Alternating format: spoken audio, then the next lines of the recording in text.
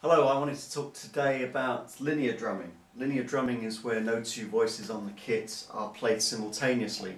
Normally when you're playing any kind of basic groove, the notes are going to be layered somewhat between, say for instance, the eighth notes that you're playing on the hi-hat are going to coincide with notes that you're playing on the bass drum and the snare.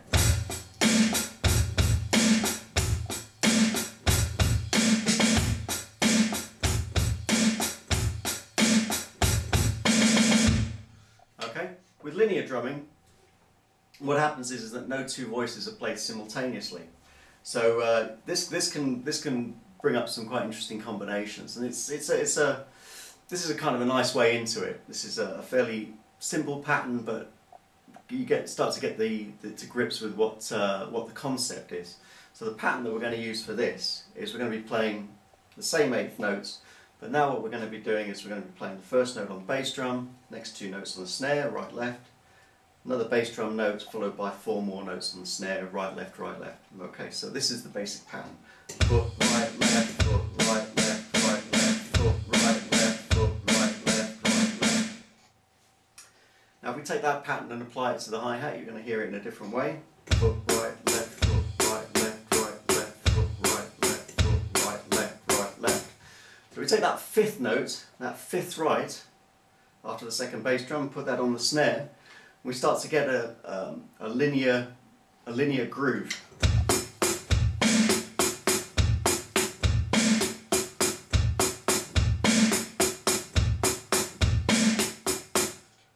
Which sounds very interesting. That's an interesting way of playing that groove.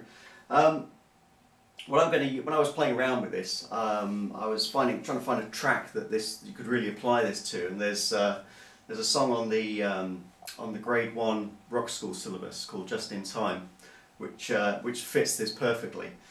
So we start by playing that basic groove, but there's a section afterwards that goes into a kind of bass breakdown. So I thought, well, let's try and apply the linear pattern slightly differently.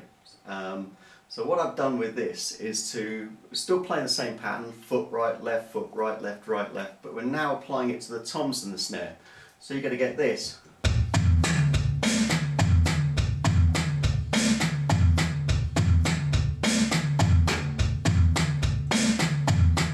Okay.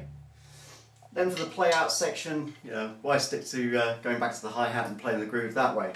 Let's open it up, play it on the ride, put the right hand on the ride, still the back beat on the snare, and you're going to get this.